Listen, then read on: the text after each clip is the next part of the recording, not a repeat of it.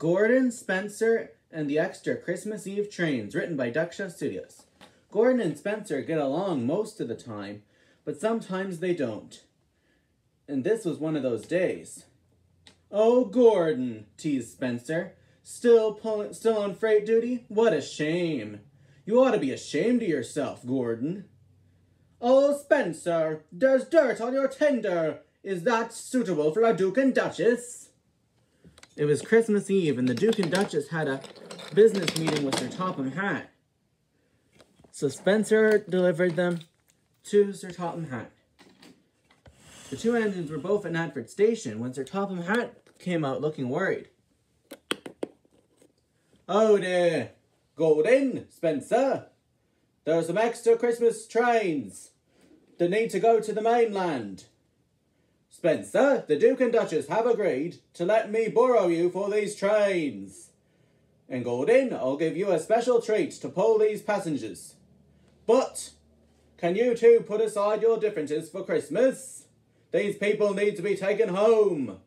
"Yes, sir," said Spencer. "Yes, sir," said Gordon. Since there wasn't much time to find other coaches, the Duke and Duchess's private coach was used with Spencer. "Here you go, Spencer," said Rosie. "Thank you, Rosie." And Gordon got two of the express coaches. "Here you go, Gordon," said Rosie. "Thank you, Rosie." Bear rolled up. "I don't know if you'll make it in time," said Bear, "but good luck." "Thank you, Bear." Gordon and Spencer raced off.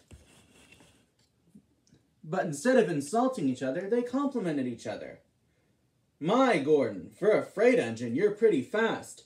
"My, Spencer, for an engine that normally only pulls one coach, you are quite strong," said Gordon, as the two cousins puffed along.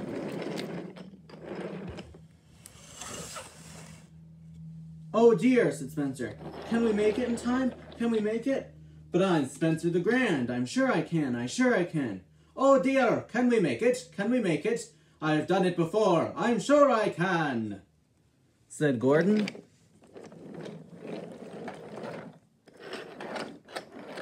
They really hoped they could get the passengers to the mainland on time.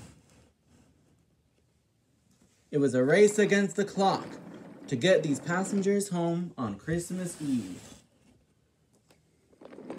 The two cousins went over the Vickerstown Bridge.